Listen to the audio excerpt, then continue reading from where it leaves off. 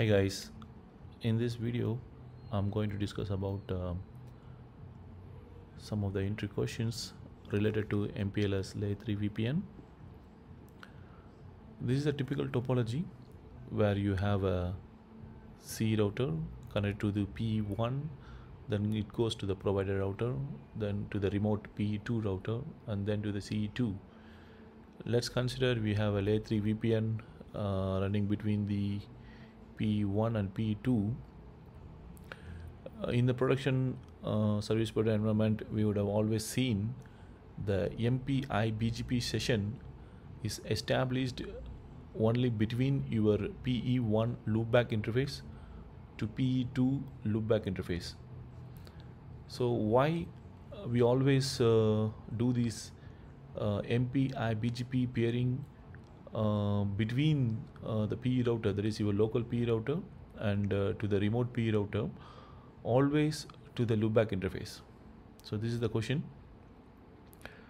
Most of the people always think that the reason for establishing the the MPI BGP session towards the loopback interface is just to make sure we keep the BGP session always up, because that is a logical interface, it never goes down. Let's say if you create a MP BGP session between the P1 loopback interface 1.1.1 and to the let's say P2 interface IP, that is whatever IP that you configure on this GIGI 001 interface, the MP IBGP session will still come up.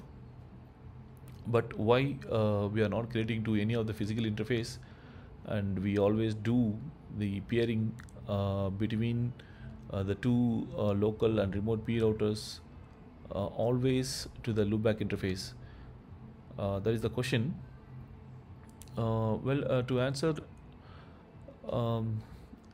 if you form MP BGP session between the loopback interface and the physical interface, the MP IBGP session will come up, because as long as you have the IP reachability from your local BGP IP to your remote neighbor IP address through any IGP, your BGP session will always come up. But whether the end-to-end layer 3 communication of your VPN will work or not is the question, right?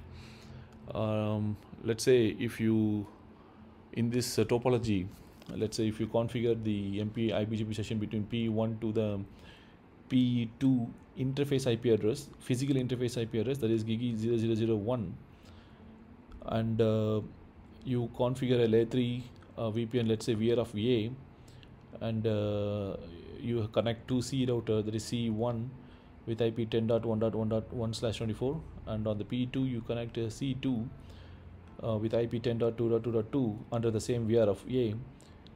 Whether the end-to-end ping between the C1 to C2 will work or not. So that is the question. I repeat it again. Let's say instead of creating your MPI BGP session between your P1 and P2's loopback IPs, if I configure P1 loopback interface IP as a source BGP neighbor and the remote BGP neighbor, that is P2's interface GIGI 001 IPs, your MP IBGP session will definitely come up, whether your end-to-end ping between the C1 and C2 or the VR of A, whether will it work or not.